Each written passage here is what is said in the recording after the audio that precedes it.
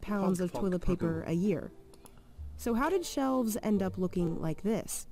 When the coronavirus pandemic hit, toilet paper sales in the US jumped by 845%. We're talking $1.45 billion in sales in just 1 month. We saw this. No, we didn't. Look familiar? If I don't wear perfume one day, I will survive. But if I do not manage to go to the loo in a way that is satisfying to me, I'm gonna have a headache. But the run on toilet paper wasn't the only problem. We spoke with a consumer behavior expert to figure out why this phenomenon is happening. Then we got a peek inside two toilet paper factories to see what this means for the companies making the product.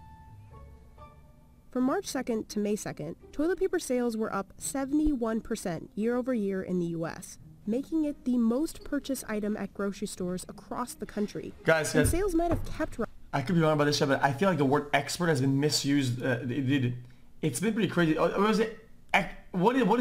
is expert, dude? Rising if it weren't for empty shelves, both in real life and on Amazon. I mean, others. Along with the US, a run on toilet paper happened in Norway, Hong Kong, Singapore, and Australia. But in other countries, toilet paper wasn't the hot commodity. In India, people bought up wheat flour. In China, it was a run on rice. It is whatever makes you comfortable. It's something that will last and it won't spoil.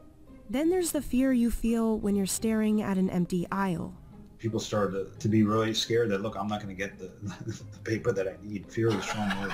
So whenever they had the opportunity, they would clear out the shelf as soon as it restocked. Toilet paper allows them to exert some kind of control over a universe that is completely out of control. It's not just the scared hoarders who are emptying shelves. It looks like the There's also a divided supply chain. The toilet paper industry consists of two worlds: the consumer market, the small rolls in your bathroom at home, and the commercial market, the big rolls you use when you're away from home. So it's schools, it's office buildings, it's restaurants, it's other food service, hotels. A lot of that business obviously has been shuttered due to the pandemic. Wait, hold up. Where's that? Where's that? Okay, no, I'm sorry. Though people aren't necessarily going to the bathroom more, they are going more at home. Toilet paper company Georgia Pacific estimated people were using 40% more at-home paper, so we're using more small rolls. But can't companies that make the big stuff just start making the small stuff? Yeah, but well, it's not that why easy. toilet paper though? There's not a machine that'll take commercial bath tissue to then retail bath tissue. At-home paper requires different input paper, packaging, and different machine configurations, which means companies in the at-home sector were pretty much on their own to meet an unprecedented demand, and they could barely keep shelves stocked. Toilet paper production normally looks like this. One company makes what are called parent rolls. Here, a mixture of paper and water called pulp is made. Water is squeezed out, and the remaining pulp is stretched out into thin sheets. It's heated and rolled into massive 9-foot rolls. There are about 46 miles of paper in just one of these. Step 2. These parent rolls are sent to what's called a converter, a company that cuts them down into individual rolls. We unwind the rolls, ply them together, put the emboss on them, put the perforations in, roll them up, and then cut them up into stuff that you and I would use. Vince's company, Cardinal Tissue, is a converter in North Carolina. Like most in the industry, Vince's manufacturing line is already pretty much at capacity. Guys, I have to say, chat. A low-cost product. So guys, when we have EU funny streamers in the morning, okay, like, I mean, that's not really the morning, but it's like 1, okay, it's like chat wars, all that. You chill out, guys. Something NA this, EU that, Australia this, Asia that. Shut up, dude. Shut the fuck up, dude. Who asked? Already producing a lot quickly. Most tissue manufacturers didn't have idle equipment. We run our plants 24/7.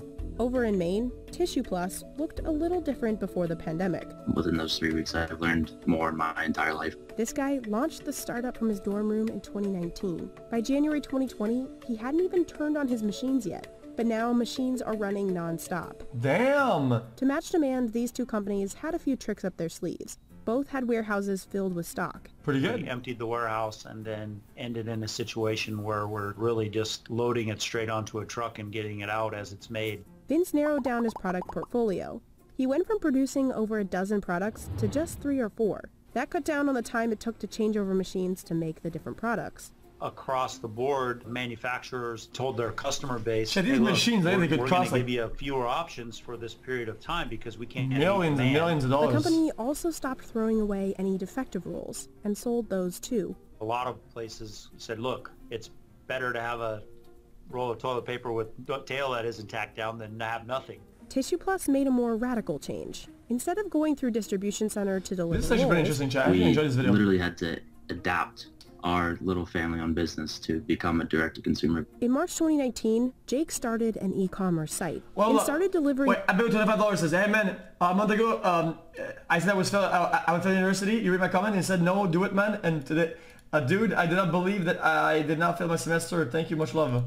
Sure, man, much love, dude. toilet paper through FedEx, straight to consumers' doors. Not planned for, but it's become the XQCL. largest segment of the business. Now, Tissue Plus is making over it's a 25,000 real rolls donation. a day, and it's getting orders from all over the world.